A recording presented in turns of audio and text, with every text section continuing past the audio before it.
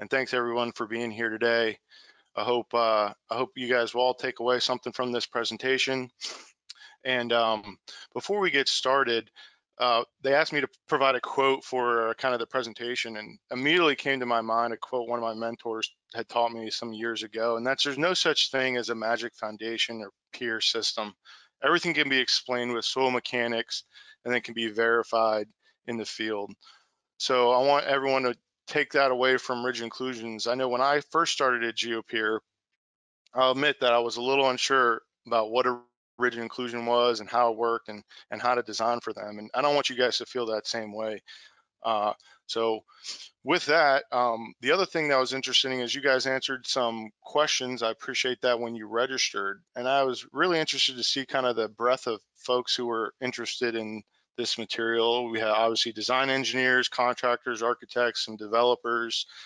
And then I was interested really in seeing kind of the overall distribution of people that were comfortable with rigid inclusions. There were some people that never recommended rigid inclusions in their reports, and there were some people that were pretty comfortable, and they really knew when one was good over the other, and everybody in between. So hopefully everyone will move up a notch.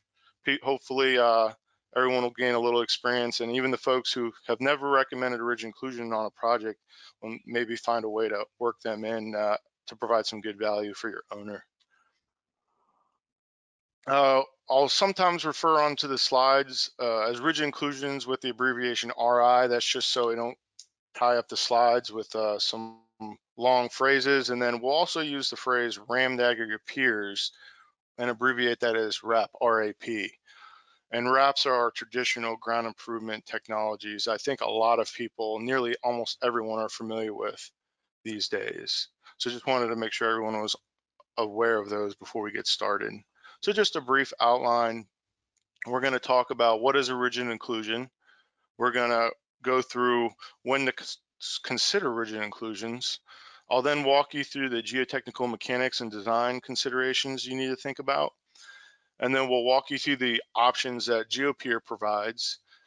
And then we'll do something I always like to end presentations on, of to use or not to use. And we'll see if you guys can come up with these answers before I give them to you. So with that, we'll get started here. What are rigid inclusions? In a general sense, they're ground improvement that's much stiffer than the surrounding soil. And in order to get that stiffness, these elements are typically constructed of concrete or cemented materials, but not always. But they're generally much stiffer than the surrounding soil. And they're great when you have very soft soils and heavy loads. And the reason is they're able to transfer through softer marginal soil layers those loads down to a more competent layer. And we'll talk about those mechanics a little bit in more detail. That's important to remember. Rigid inclusions are also not connected to the footing. That's a big difference. Since they're not connected to a footing, they're not a deep foundation. And since there is no connection, they do require a gravel pad to facilitate the load transfer, and we'll talk about that in a little bit. And rigid inclusions may or may not have steel in them, and in general they don't. And that's just because steel is expensive, and we like to figure out ways to keep prices as low as possible to provide that economic value for our clients. As I said, a rigid inclusion is not a deep foundation, and that's because it's not connected to the foundation system. That's important. But there are some similarities to deep foundations, and we'll talk about it. And as a result, we typically don't refer to a deep foundation as a pile. We refer to it as a pier or a rigid inclusion. And they're not magic. Really don't want you to think that these are some secret magic technology that you can never understand or recommend. Really, these things are a strong basis in soil mechanics, and I think you'll see so after this presentation. So when should we use rigid inclusions? Well, before we talk about ground improvement, I think we gotta quickly walk through the traditional options for foundation support. If we have a good soil, we all know how to do this one. We're gonna support our building on shallow foundations. That's obvious.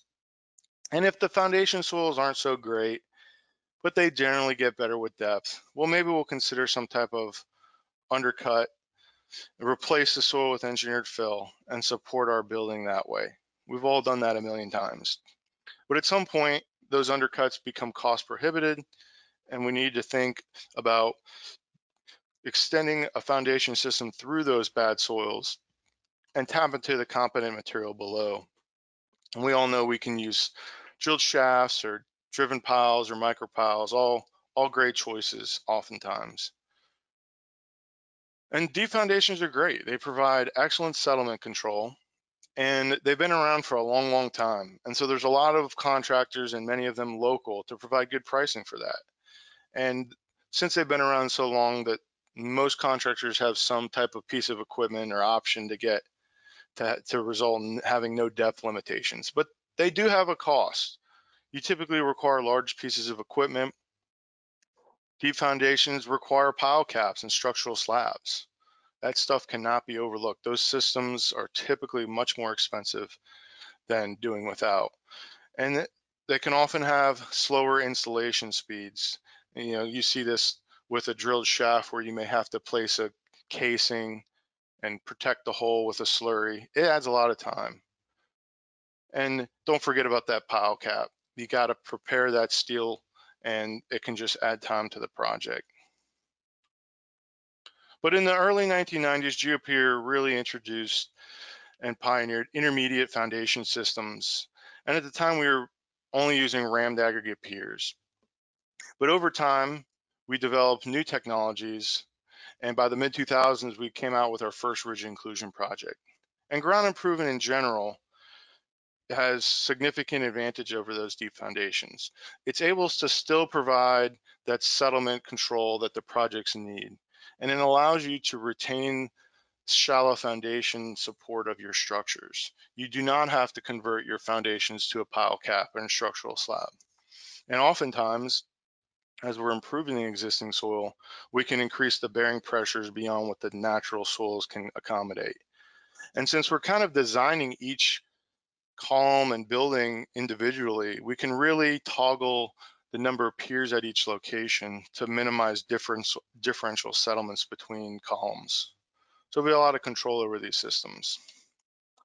And what we found over the years is that using ground improvement often provides a 20 to 40% cost savings. That's why we care about it, right? We want to get the most economical foundation system to our owners, and we've seen that over time. And we created this little chart here I think it's kind of interesting. The further you get into the color, whether up or to the right, the more the savings by using ground improvement increase or decrease. So let me just give you an example. If you have a need for a 50 kip pile, driven pile, and you really need to go 80 feet to get that 50 kips, well, wraps or ground improvement are really going to provide a good cost savings for you. And conversely, if you only have 20 feet to get to your bearing stratum, and you can get 200 kips out of a pile that's 20 feet long, then you're probably not going to see a good cost savings with rammed aggregate piers. That's the facts. But you can't forget, outside the cost savings, you can't forget that it's just they're quick to install because you install them before the foundation contractor gets on site, and then the foundation contractor can install his shallow foundations like he normally would. And that's a big benefit. You can't forget about that. So before you talk about rigid inclusions, I just want to make sure everybody was comfortable with rammed aggregate piers and kind of understand the differences here. We have a lot of rammed aggregate pier and rigid inclusion technologies. I think most people are familiar with the Geopier system. That's one of our first systems. It's on its third iteration. That's a drilled system. And if you have issues with keeping your holes open, you may have to move to an impact or rampack system, which uses a displacement mandrel to create your rammed aggregate pier. And we also have hybrid systems such as the X1, where you primarily you have to drill out the soil before you install your pier, but it also has the ability to displace through limited depths of soil if there's a caving concern. So we have a lot of technologies, and the basics of a rammed aggregate pier is you excavate some soil, you get down to your design elevation, you place some gravel, you tamp it down, and then you return back to the ground surface with compacted lifts. And the tooling on this equipment I think almost everyone has seen it by now. It's pretty straightforward. We have this beveled tamper and we have a shield on the top, and the beveled tamper allows for good horizontal stress increase into the matrix soils, and the shield prevents caving, and it also provides confinement so some soil can't kind of work its way being pushed to the side from the bottom of the anvil back on top of the anvil, if you will. So that's kind of our latest iteration of the rammed aggregate pier. And what do we create? We create this really dense gravel pier, and you can see how dense it is. It's holding itself up, even though it's all the soils around it have been excavated. So we're really making something stiff here. As I said, it's really easy for the foundation contractor to build those foundations when you use rammed aggregate piers. So you can see after you've installed your piers, you excavate down to the bottom of the footing and you expose the piers. You can do an additional quality control check and make sure you have the right number of piers.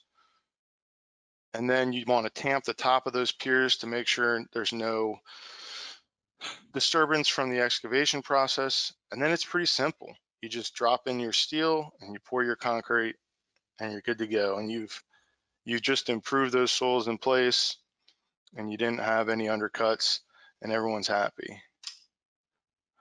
So that's rammed aggregate piers, and from here on out, we'll really try to focus on rigid inclusions.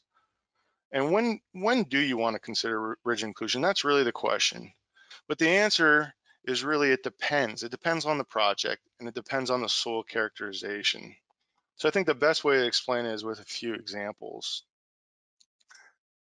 If you're in a swamp or low-lying wetlands condition, you may not be too surprised when this is your subsurface profile. And in this particular profile, we have a thick 30-foot organic stratum with SPTN values.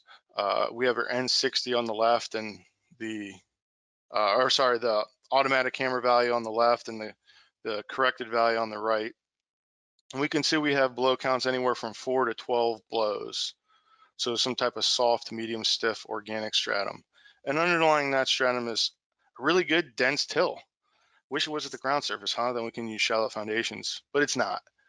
And so if we're considering to use rammed aggregate piers here, we got to think about some things. So if we install a rammed aggregate pier into these organic materials, we're going to be concerned about the compressibility of these materials. There's some 4-blow organic material here, and that organic material doesn't have a good ability to, or it's going to compress if you load it up too much. And if you compress these piers too much, you may get bulging, and bulging is really uncontrolled settlements.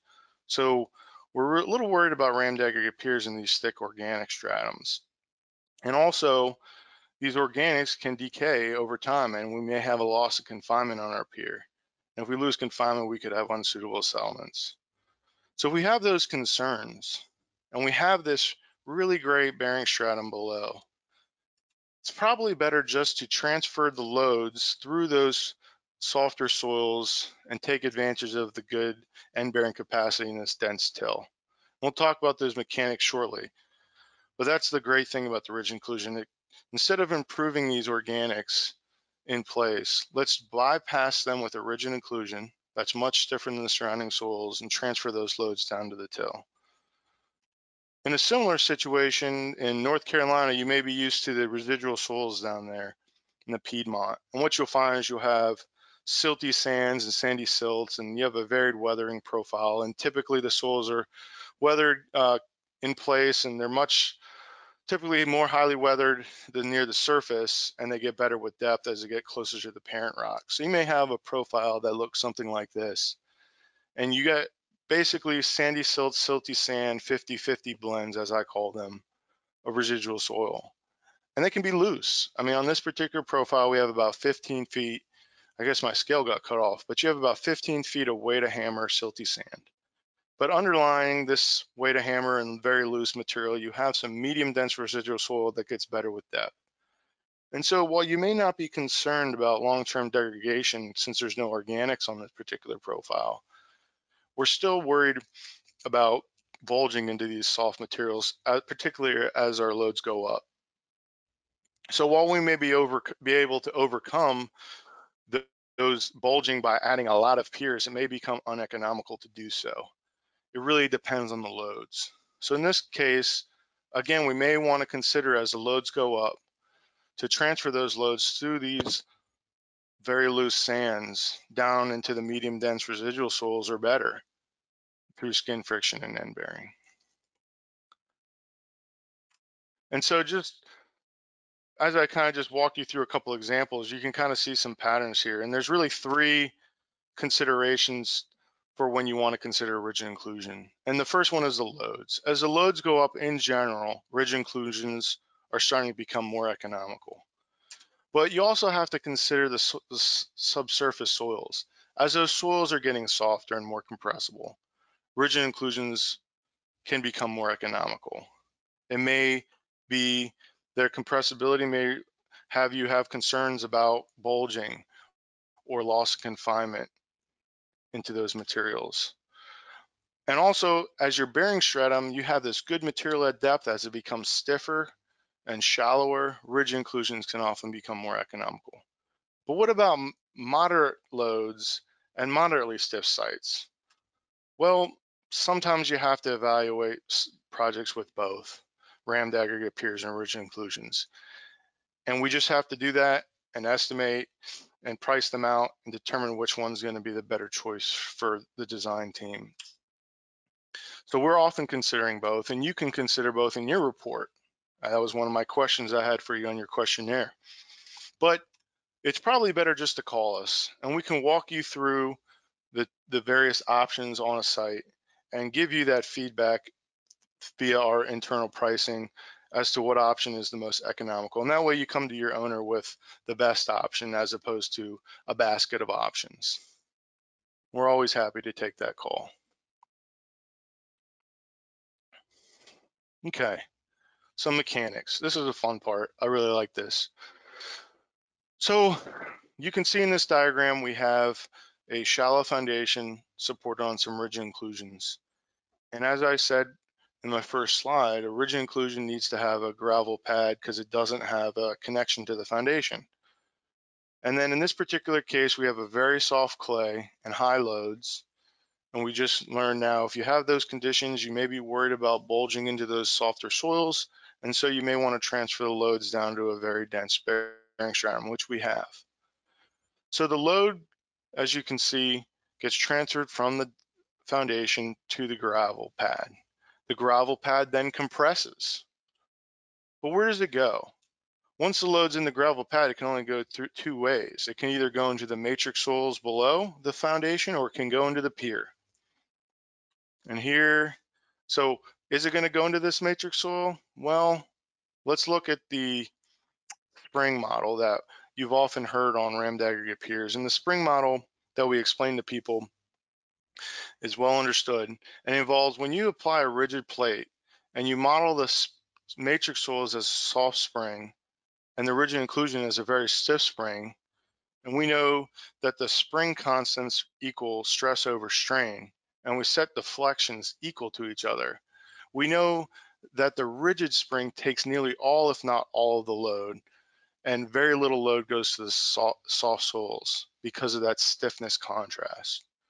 And so I'll show you here shortly. We know that the load primarily nearly all goes into the rigid inclusion. That's important. And so now that we know the rigid inclusion is taking all this load because it's so much stiffer than the surrounding soils, we have to resolve that load in statics. And the way we do that is what we're all used to, is skin friction and end bearing. Nothing magic here. We all know how to do this. And so just not to bore some of the folks on this call, but we know that the capacity of our rigid inclusions is equal to the tip resistance and the skin friction. We can calculate the end bearing very easily by using the overburden stress times some factor. We can look those factors up in a table. We've all done that before. And similarly for skin friction, we know how to estimate that by, in a granular material, using some passive earth pressure coefficient times the vertical effective stress times the tan of the friction angle between the concrete or the rigid inclusion in the soil. If it's cohesive soil, you may want to consider the alpha method, and then you use the alpha factor times the undrained shear strength of those cohesive soils. We all know how to do this. It's pretty straightforward. So there's no magic. This is what we do. The next thing we have to consider is settlement of rigid inclusion. And we've broken the settlement into 3 parts, and they're listed here. We have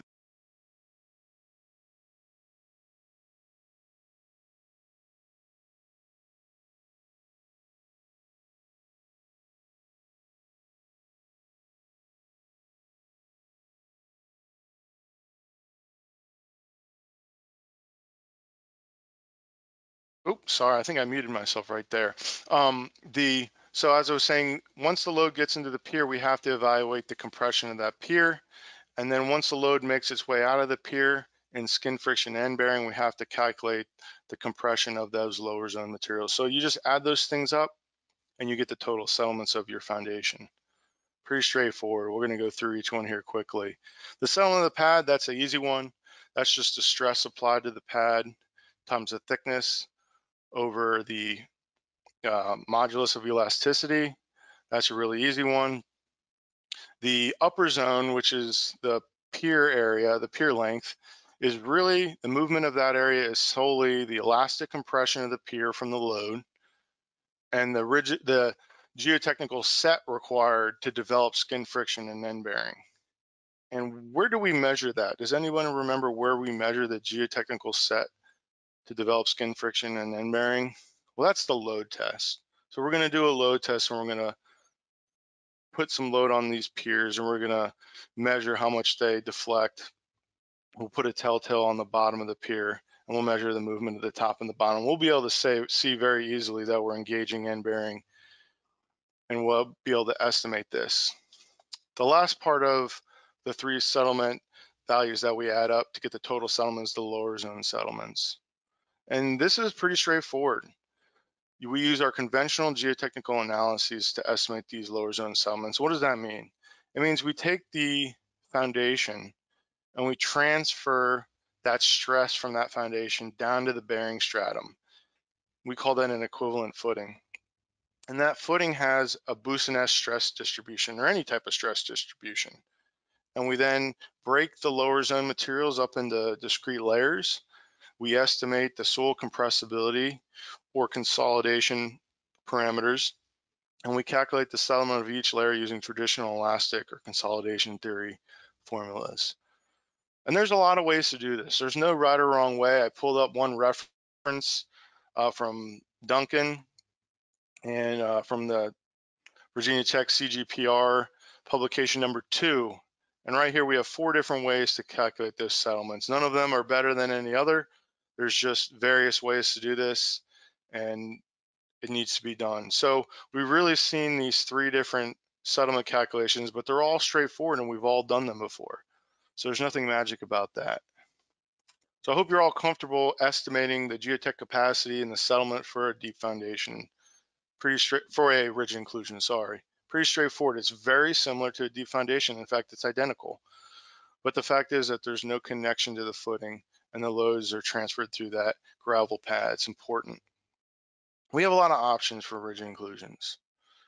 We have the geoconcrete system, the grouted impact system, and the armor pack system, and more systems. And we'll go through these individually.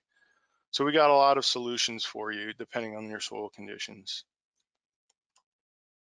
Kind of the simplest rigid inclusion we can make is, if you recall, I talked about the Geopier system, and that involves drilling out a hole, placing aggregate in the hole, and tamping into place. And instead of placing just pure aggregate in that hole, we can mix in bags of cement into the aggregate, or order cement treated aggregate. And that cement will hydrate under the natural moisture, and it'll harden up and become a rigid inclusion because it'll be much stiffer than the surrounding soils. And it really changes the mechanics by adding that cement. It no longer acts like a rammed aggregate pier because all that load will get attracted through arching through that gravel pad into the pier, and then will be resolved through skin friction and end bearing. Your armor pack system. Armor pack system is pretty interesting. It's kind of a hybrid, I guess, between a rammed aggregate pier and the rigid inclusion. And the armor pack system involves building a rammed aggregate pier inside an HDPE shell. And that shell comes in some fixed lengths, I think between 10 and 15 feet long. And we drive that shell into the ground and build a rammed aggregate pier in the shell. And what that shell does is it prevents the aggregate from bulging into a soft or organic layer, like you can see here. That HDPE really provides confinement. And so there's some limitations with the load you can put on this shell because it'll break if you load it up too much. But because there's a separation between the gravel and rammed aggregate and the matrix soils, it's not going to act quite like a rammed aggregate pier, and it's going to end up transferring load to the tip. So you got to make sure these armor pack piers have some type of bearing stratum to tag into. And the way we install them are, if you have to, if there's a hard crust, you may pre-drill the crust. You're going to take a displacement mandrel and push the HDPE shell into the ground. You can see that going on right here. Once you get to the design tip elevation and that tip is founded in some type of stiffer bearing material, you can then add aggregate to the top of this mandrel. The mandrel is a bottom feed mandrel, so when you place the aggregate in the hopper, it'll flow through the mandrel down to the tip, and we can create rammed aggregate strokes back to the ground surface. And here's a photo of the HDPE shell before we filled it. And actually, we've withdrawn the mandrel for the purposes of this photo. Here's a photo of the mandrel in the pier, and then here's a photo of the finished armor pack pier. I have a little video here that kind of explains this graphically. So we drive the shell, HDPE shell, down to a stiffer bearing stratum. We're worried about these organics, and we don't want our rammed aggregate pier to bulge into them. We build a rammed aggregate pier back to the ground surface, and the aggregate is confined and won't lose its confinement because of the HDPE shell.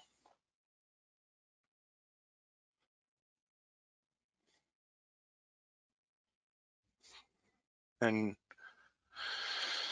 we end up with a rammed aggregate pier top above the shell, and that can be easily excavated and allow us to build shallow foundations like normal. So great when you have shallow organics. Grouted impacts. Grouted impacts are a versatile system we have. The impact pier is a rammed aggregate pier system, except we add grout to make it rigid and much stiffer than the surrounding soils. So this gives us the ability to transfer those loads through a softer superficial soil down to the bearing stratum because we've made a rigid pier.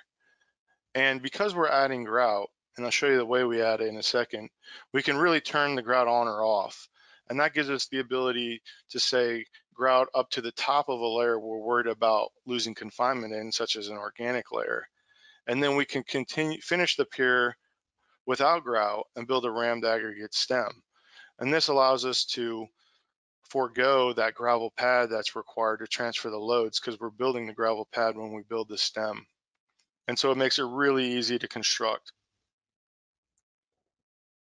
Here's a photo of what the bottom of the impact pier is for those who are not familiar. We use chains inside the mandrel. These chains, when the chains hang free, any materials allowed, whether it's aggregate or cement treated aggregate or grout and aggregate, is allowed to freely flow through the mandrel. And when the mandrel is compressed into the ground, these chains, as you can kind of see in this photo on the right, have a tend to bind up and really create a good compaction surface. So we don't need a plate at the bottom of these things. Unlike a GP3, we don't need a plate. We use these chains. They form two. They provide dual roles. They allow soil or material to flow through them, but they also bind up and have a good compaction surface. And so here's a cartoon that shows how the mandrel, or how the grouted impact pier is installed. We drive the mandrel down to the design tip. Remember, we don't want loads and bulging to occur in the organic stratum, so we're going to bypass through that organic into the dense sand below. We're going to first fill the mandrel full of grout, and then we're going to add our aggregate. The reason we do it this way is we want the aggregate to be well coated, and we want the voids in between the aggregate to be full of grout, so we build a very stiff pier. Then we raise the mandrel, and that allows this grouted aggregate to flow out. We then lower the mandrel, and it creates the changed ball up and create a compaction surface, and we're able to create these compacted bulbs all the way back to the ground surface.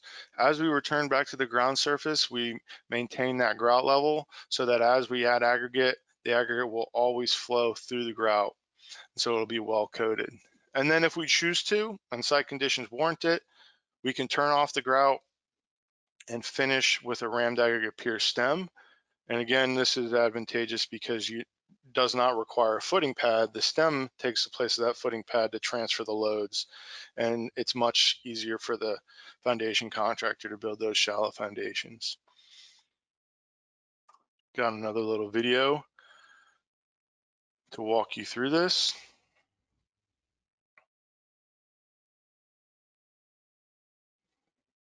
So we drive the mandrel down to the design tip. We're again concerned with bulging in this organic layer or soft clay stratum.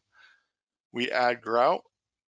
Enough grout head, we drop aggregate through the grout so it's well coated and the voids are filled. And then we continue to create bulb strokes. And as we use up our grout and aggregate, we add more grout followed by aggregate so it's well coated. And we return back to the ground surface with this process. And as we're installing, we're densifying the surrounding soils as well as densifying the aggregate. Return back to the ground surface, and if you so choose, you can turn off the grout and return with a rammed aggregate pier stem. Gives you a lot of flexibility with this system. So in addition to the impact mandrel that you need to build these grouted impact piers, we also need a grout pump and a space to store our cement material, and then you're going to see some hoses crisscrossing the site depending on the number of rigs, so we can pump that grout into the hopper and make sure we have a well-coated aggregate. One of my favorite case histories that really kind of drives home why rigid inclusions work is the Assembly Square project in Somerville, Massachusetts. This project involved a 5-story building, but it had a parking garage, and as a result, the column loads were pretty high, 1,000 to 2,000 kips. And we're right next to the river, and we have kind of a typical New England profile that has some type of sandy crust overlaying an organic material, soft organic material, with a thin sand stratum and stiff Boston blue clay below that. And sure enough, the footings were going to be placed right on top of this organic material. And so rammed aggregate piers wouldn't be a good option here because you could have bulging into the soft organic silts, the loads are high, and you may even lose some confinement over time due to the organics. So we're going to go grouted impact here. And this was one of our earlier projects, and we wanted to instrument this project to really make sure we understood the mechanics here. And so what we ended up doing was we put pressure pads at various spots on a full-scale load test. And so we put a pressure pad, we built a full-scale footing, we built a 2-foot gravel pad, and we put a pressure pad in between there to measure the stress below the footing. And then we also put pressure pads on top of the grouted impact piers. And then we also put a pressure pad on the top of the matrix soils to measure the stress that goes to the top of the pier and the stress that goes to the soils. The only two places that load can go is the soils or the grouted impact pier. And then we put telltales and instrumentation so we can measure the movement of the bottom of the pier, the top of the footing, and the top of the pier. And so I think we added a four pier group, and this is a photo of us putting the pressure plates on. You can see the highlight of the pier in orange here. A lot of wires to deal with. Here's a photo of us compacting that 2-foot gravel pad that's required to transfer the load from the footing to the piers. It's not so easy when you have all these telltales and uplift anchors in the way, but we're able to get it done. And we have a nice load frame and a 4-pier group to load test. So let's show you the pressure pad results first. This is pretty cool. So the pressure pad results are color coded. You can see on this chart, that's our schematic of our full scale load test. We have the pad that's in between the footing and the gravel pad. And you have the pad that's below the gravel pad, but on top of the matrix soils in brown. And then you have the light blue pads that are the pressures on top of the pier. And so the first thing we'll check is, great, we added load to the footing and we saw a response on top of the gravel pad. All right. But then we also now look at the load on the matrix soils, the pressure on the matrix soils. And as we increase the load, we can see that there's a very small change, if any, on those matrix soils. The load's not going to them. Let's look at this schematic down here. Let's recall the load goes to the foundation compresses the gravel pad, the loads are attracted to the pier through arching because the piers are so much stiffer than the surrounding material. And as a result, if you actually look at the stresses on a per pier basis, you can see how they greatly outpace the total stress added to the top of the footing. And that's because it's attracting all the load.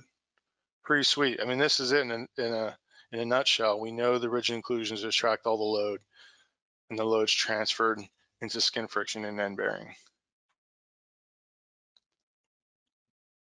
If we then look at just the deflection of the various pieces of this full scale load test, we can glean some other interesting points. Our design range, I think it was about 100, 125 kips per element. We had 4, so we're somewhere in between this design range for design stresses, and we measured movement of the top of that footing in blue, and then we measured through a telltale the movement of the bottom of the grouted impact pier in reddish brown, and then in this green dotted line we measured the movement of the top of the pier. Now, why in the world did the top of the footing move down more than the pier? How is that possible? Well, the answer is quite simple. It's the compression of that 2-foot gravel pad. So let's look at that movement. At the design load, that top of the pier only moved down about, call it 1/10 of an inch, and the top of the footing moved down about 0.4 inches. So the difference between those two is about 0.3 inches, and that's the compression on the gravel pad. And so we know the load's going to the piers. We know the compression of the gravel pad is not that high. And we know that the total settlement of that footing is less than 1/2 inch at the design stress. So kind of our takeaways here, the gravel pad's needed to transfer the load to the piers. We know that that load was transferred almost entirely to the pier and not to the soil through arching. And we saw from this graph that the grouted impact pier takes a lot of load with little movement, about 0.4 inches for that group. That's great. Geoconcrete columns. Geoconcrete columns is the last technology we'll talk about today.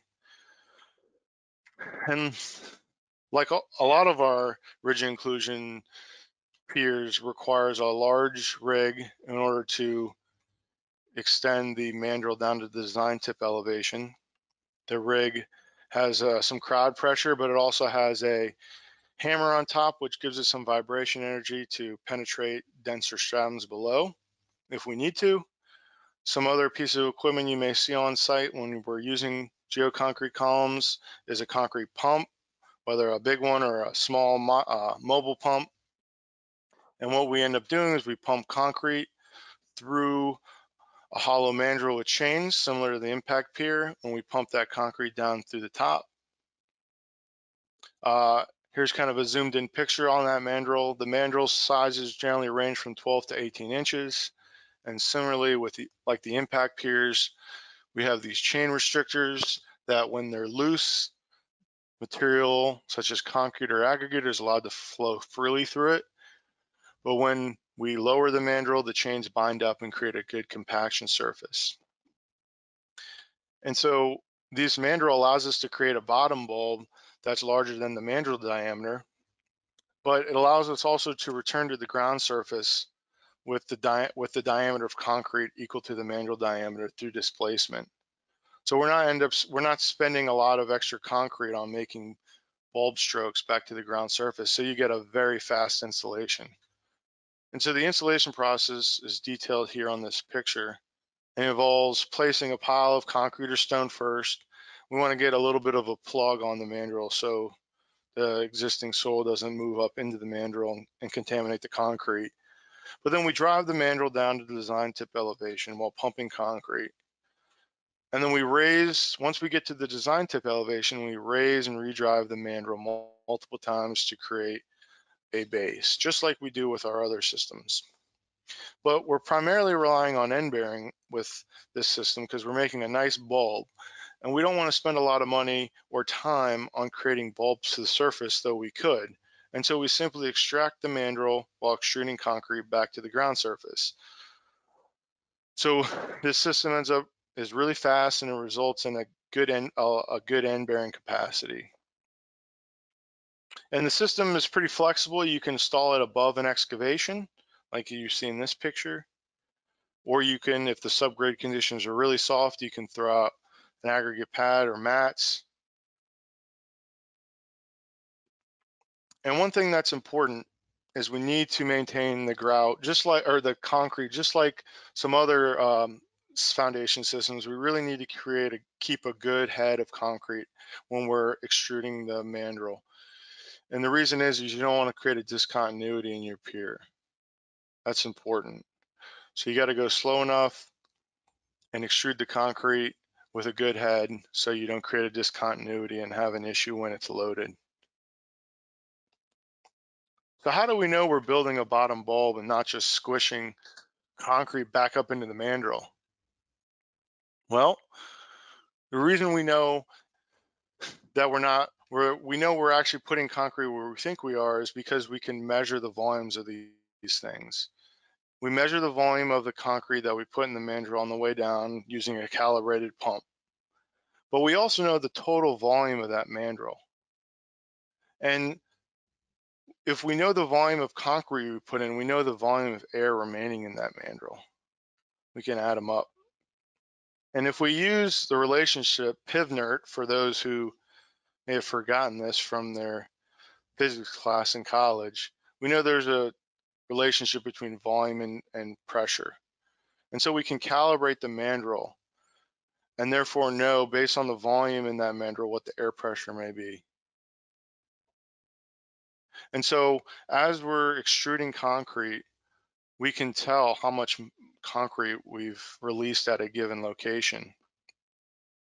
And also, as we return the mandrel back to the ground surface after creating our bottom bulb, we can observe the air pressure gauge that we've instrumented this system with and make sure that the pressure stays high enough that we don't have a discontinuity, that we have a suitable head of concrete.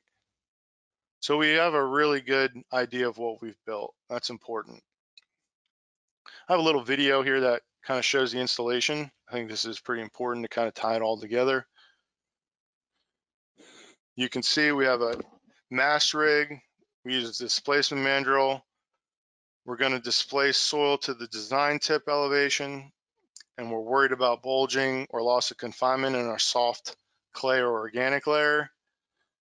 We're going to build our bottom bulbs, measuring the air pressure when we know how much concrete we've released, and we return to grade while maintaining air pressure so that we don't have a discontinuity in the pier.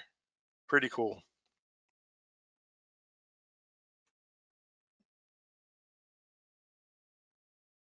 So some rigid inclusion conclusions. There's no such thing as a magic pier.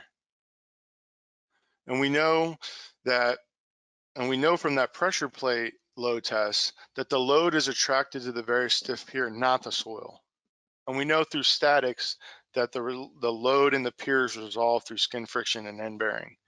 But we require a gravel pad since there's no footing connection, and we have to account for the settlement of that pad. And this calculation of the settlement and the geotech capacities is very easy to do. We do that for deep foundations and all sorts of deep foundation systems on a daily basis. And we know since we're not transferring load into those superficial materials that we can really take the load through them and apply it to a more competent layer below. That's what makes rigid inclusion so great. So a couple examples, see if you guys have caught on and kind of understand some of these concepts we've been talking about. I want you guys to think if this is a good rigid inclusion job. So I have this job in New England that involves a dense sandy fill crust, but we have some soft organic soils.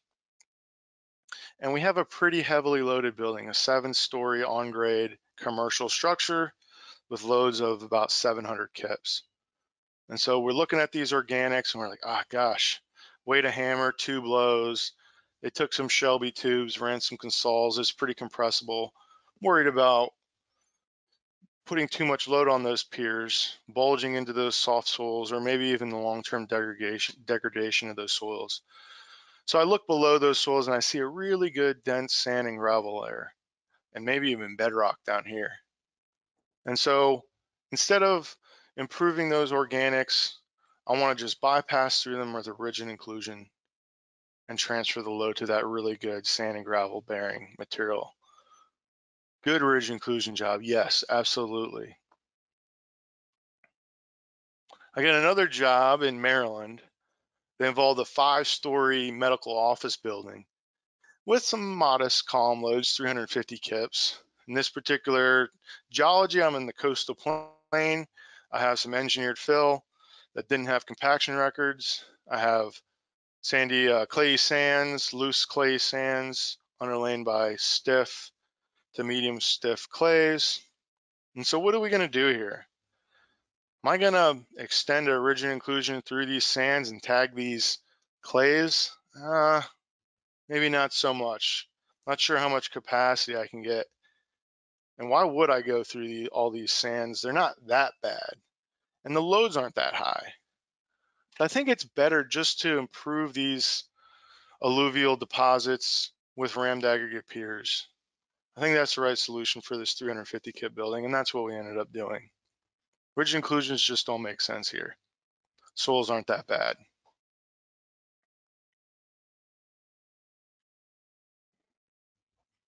All right, here's an interesting project because it's only a 2-story warehouse. I think this one's in Toronto, Canada. And we have this cohesive fill layer that's, loose, maybe a medium stiff pocket or two up here, underlain by a stiff clay. And below that clay, actually stiff, but also some soft pockets in it. And that's underlain by a really good gravel till. So, or sand and gravel till. And so, do we really just want to go straight and tag that dense sand for these 250 loads? I don't know. It seems awfully deep. We're going 20 feet down to get to these materials when the loads aren't that high. And these soils aren't that compressible. We got a couple low blow counts over here, but all in all, they're mainly stiff clays. And then you may also consider a rigid inclusion, a shorter one that may be more economical, but less geotech capacity, because instead of going into the dense sand, medium dense sands below, you're tagging these stiff clays and going into those. So that may be okay. Let's price that one out. But it also may be a good job for rammed aggregate piers because your fill isn't that bad and you have generally stiff clays below with a few soft spots.